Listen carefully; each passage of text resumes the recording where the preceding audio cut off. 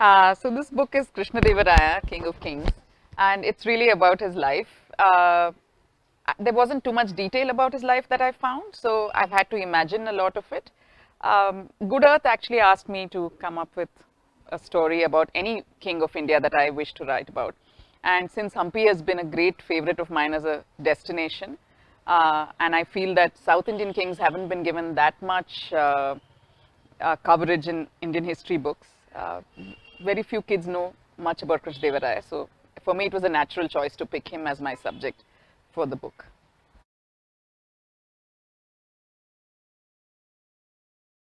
Well, I've always felt history is a form of fiction anyway. History is always one person's version of what really happened, usually the victors.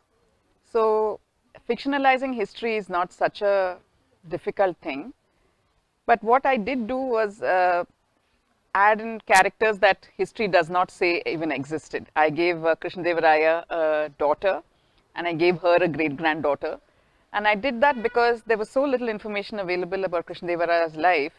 A lot of information available about his political life, very little about his personal life. So I thought the narrator of the story could be somebody who knew him personally and knew a little bit about his professional life as well. I thought that would add heft and authenticity to the narrative, and that's why I created this person. History does not say that he had a daughter, but it does not also say that he did not have a daughter, so I took that kind of liberty with the narrative. Well, it's a gorgeously illustrated picture book, so there's plenty for children to enjoy just looking at the pictures themselves. As for the story, it features a young protagonist who is about 8 or 9 years old. I think they will enjoy her questioning of her grandmother. I think they will be able to identify with how they speak to their grandmothers themselves, because that is universal and it is timeless, the way a child interacts with a grandparent. So since those are the main protagonists, that they will enjoy. Plus all the little nuggets of information that you may not get in a history textbook about Krishna Deva Raya himself. So those are the kinds of things that I think children will enjoy about this book.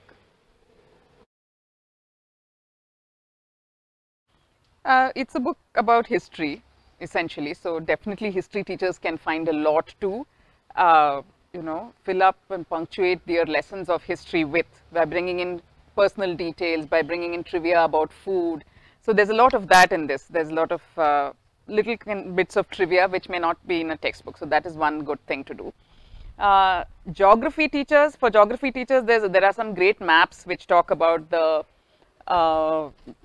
region itself, the rivers that flow. Even the descriptions of his political battles involve talk about the geography of the region. So history can be used to teach geography in a very fine way.